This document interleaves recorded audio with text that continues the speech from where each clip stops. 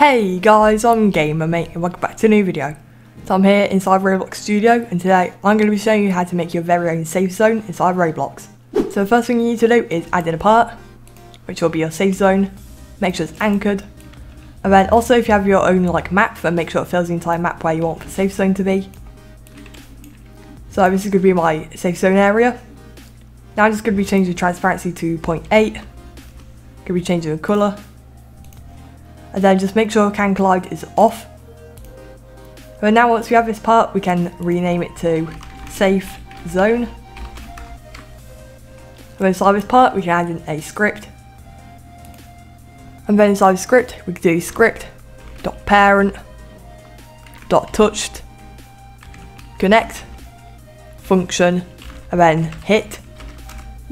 Then if you go down and do n should appear with a bracket, and then we can type in local character equals to hit.parent. Then if you go down and do local humanoid equals to character find first child bracket speech marks, and then we can do humanoid. And then if we go down and do if humanoid doesn't equal to nil, and game.players get player from character, and then in between these two brackets we can type in character. Outside these brackets we can do then go down and new n should appear, and then in between these two lines we could do humanoid.max health equals to math.huge, and then once again go down and do humanoid.health equals to math.huge, like that. And then what you need to do now is go down twice and do script.parent.touch ended connect function and then left. So now if we go down and do local character equals to left.parent and then local humanoid equals to character find first child bracket speech marks and then humanoid.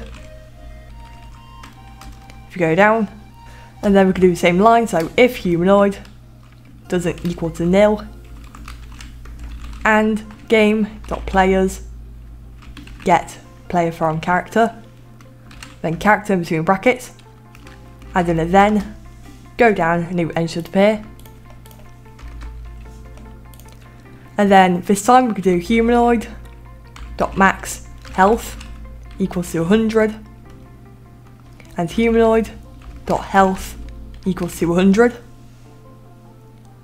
So this top line of the script here is going to be when the player actually enters the safe zone, then we get infinite health.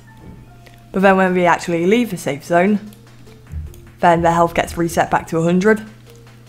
So they can actually get killed. And then this should be a script done. We can close it off.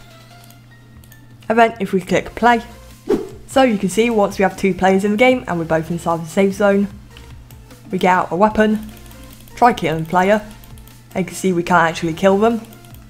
But if we actually leave the safe zone and then go over, kill them, then you can see that the player can actually die. And guys, this is going to be it for today's video. If this video helped, make sure to leave a like, comment and subscribe down below. In the description you can check out my Roblox group and Discord server, and I'll see you later. Bye!